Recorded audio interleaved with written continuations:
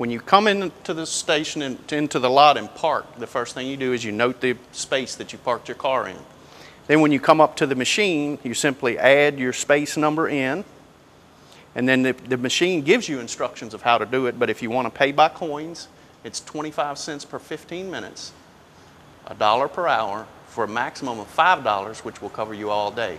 When you enter your space number in, you can start adding coins at that point. Or you can press OK on the machine and use the up-down arrows to tell it how much you'd like to add to your credit card.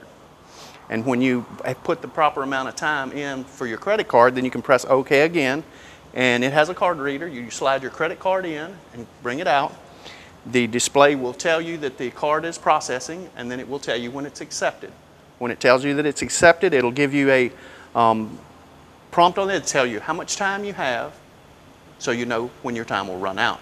You will not get a receipt for it, though. It'll be on your credit card statement, but you won't receive a receipt for it. There are also a very convenient way to pay is you can register your credit card with your cell phone, and you can use your cell phone to pay for your spot even from remote locations.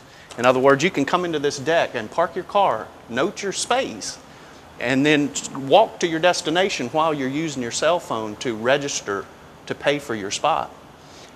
You can have it set up where this system will text your phone when you have 10 minutes time left. You can then at that point use your cell phone to add additional time from wherever you might be to make sure that you're covered here in the parking deck for the amount of time you're going to be using.